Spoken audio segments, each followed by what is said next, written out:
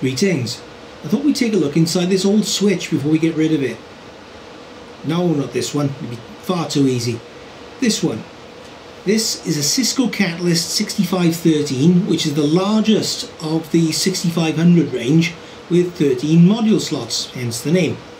It's about 12 years old and unfortunately doesn't support 10 gig connectivity without adding more line cards. To support those line cards properly, we need to upgrade the supervisor cards, and to upgrade the supervisor cards we need to upgrade the whole chassis from a 6513 to a 6513E. So it's been traded in for a brand new switch. Before it gets sent away though, let's take a look inside.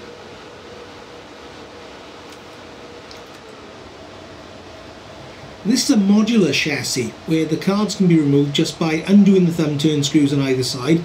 You pull the levers and you slide them out.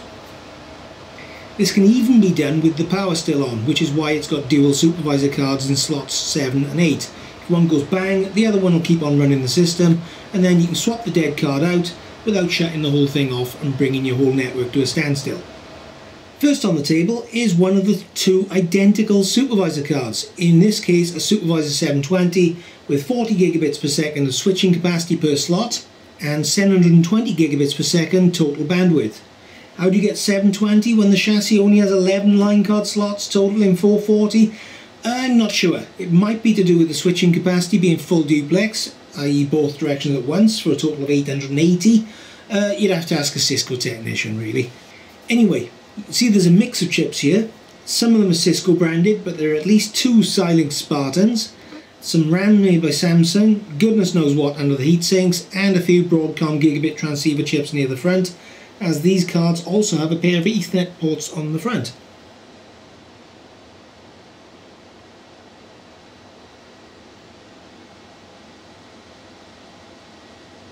Plugged in on the left hand side of the motherboard is a multi-layer switch feature card, or MSFC, in this case an MSFC3.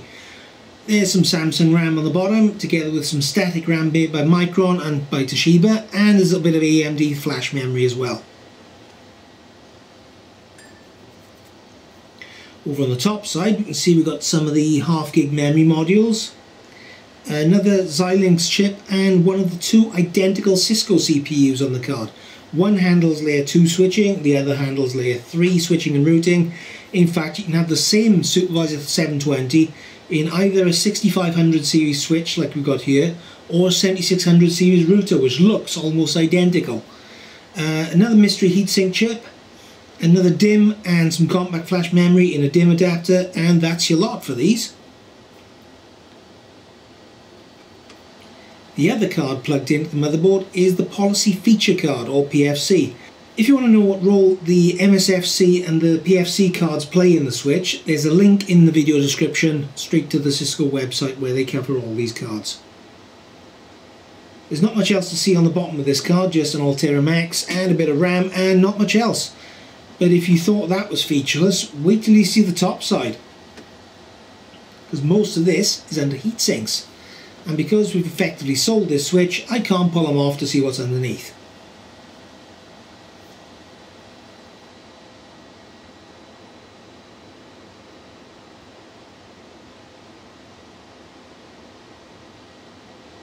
Next up is one of the two 24-port SFP cards. Now, SFPs are small form factor pluggable modules which let you connect copper or various types of fibre just by plugging the appropriate module into the slot. SFPs are rated at 1 gig. You can also get SFP Plus modules now, which won't work with this card, which will work at 10 gig. Once again, this is a card with a daughter card fitted, in this case a Centralised Forwarding Card, or CFC, which can be upgraded to a Distributed Forwarding Card, or DFC, which we didn't do. There's absolutely nothing to see on the CFC because of the heatsink, so we'll get that out of the way, only to be faced with even more heat sinks. These cards, by the way, have a metal plate bolted on the back, so we can't see the back side, although looking in from the side there's not a lot behind there anyway. On the top there are only a few chips uncovered. There's some Cisco's, some Xilinx's again, some RAM, there's a 1/4 gig DIMM, and along the front possibly the only chips that might be of interest, which are half a dozen Marvell quad-port fibre transceiver chips. And as this is only a 24-port card, the other half is pretty much empty.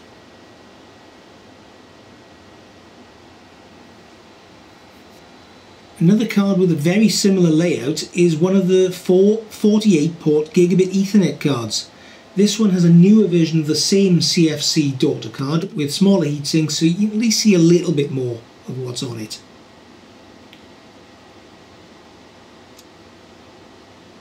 But underneath, once again, it's a plethora of heatsinks on almost everything bar the RAM and the Xilinx chips. And this time we can't even see what the transceiver chips are because they've got heatsinks on them as well.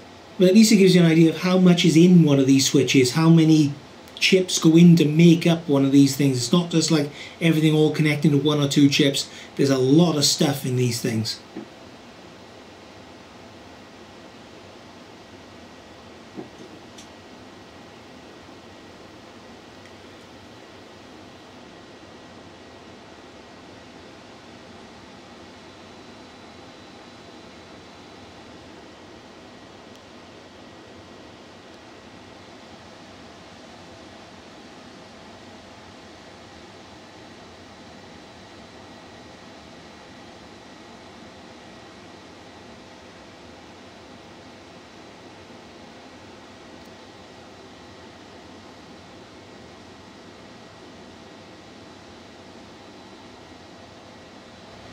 Not much left to see now, but with the cards removed you can see the backplane that joins them all together, and there are extra connections on the first 2 slots and also on slots 7 and 8, because 7 and 8 are used for the 2 supervisor cards.